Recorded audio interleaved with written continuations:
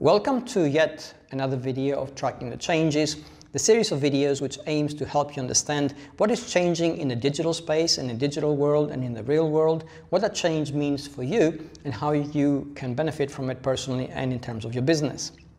And on that note, I will mention that you have emailed me and continue to do so on the color change of the wall behind me and the subsequent change of my t-shirt color.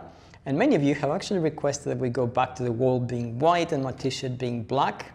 I'm not so sure that this is going to happen just yet, but as a compromise, I have chosen a little bit of a speckle look today where my t-shirt is a little bit of black and a little bit of white.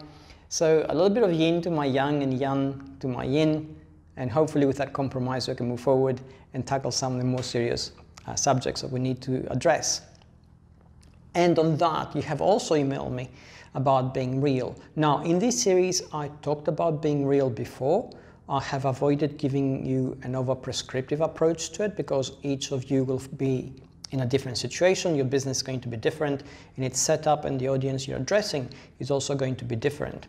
However, the fundamentals don't change, so today I'm actually going to talk about it a little bit more, and hopefully that will give you the guidance that you need.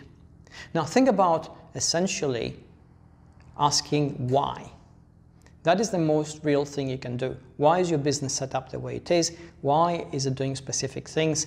Why have you set it up in the first instance? And why the setup which you have is the way it is? These are really deep things to think about, and there are no easy solutions to them. They take a lot of time to actually work through, but they do help you understand the schema of your business and how then that works in relation to its audience. And in addition to this, I will say, think about the personality that you project.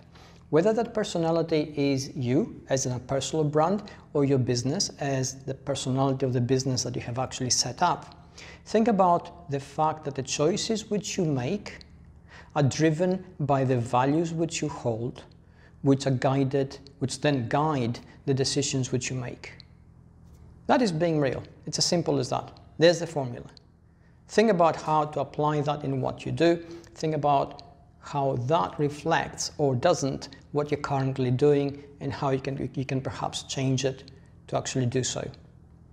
I hope this helps. Don't forget to subscribe if you haven't already. There are more links in the description below which will guide you to a deeper article about this, which will help you understand things a little bit better.